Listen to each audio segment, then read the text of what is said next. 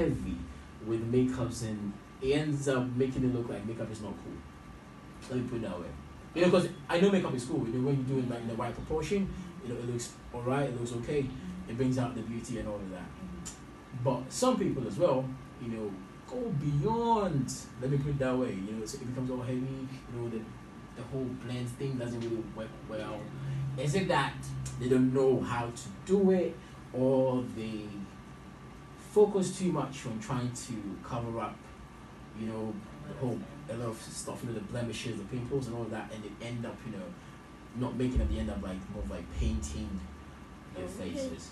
So I'll say hello to your viewers and your listeners. So makeup is all about enhancing one's beauty, not necessarily changing the look of a person.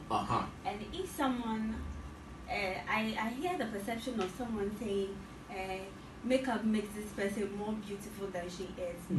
Okay, so imagine I do the same makeup on my face on your face. Will you look like me? Oh well. No. We could so try it that, means I'm enhancing myself, my looks.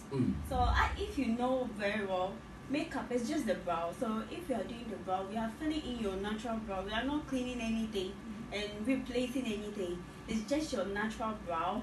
And as you're talking about the heaviness and at times there are blemishes and some people have acne or skin rashes. So in order to cover it up, they tend to overdo it. And at times so lightning can be a factor. Depending on the area, if you are inside per se and there's no proper lighting and we do makeup for you, for the makeup artist, she might think, okay, the color matches so perfectly.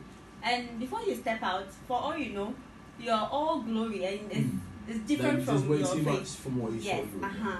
And also, at times, we makeup artists, we try to exaggerate, as in, we want to give our best, like do our all. You want to show so we want to put everything in it. We'll do this, we'll do that, we'll do that. And before we realize, it's all up. And when you make a mistake with makeup, trying to revert it will be more uglier. You'd have to like just wash it off and start all over again. Yes. So that is it. And it's not their fault. And at times too, I think it's clients, because they'll see makeup on somebody's face with exactly different facial features. And they'll bring a picture and be like, I want the same thing. And if you do it and she feels she doesn't look like that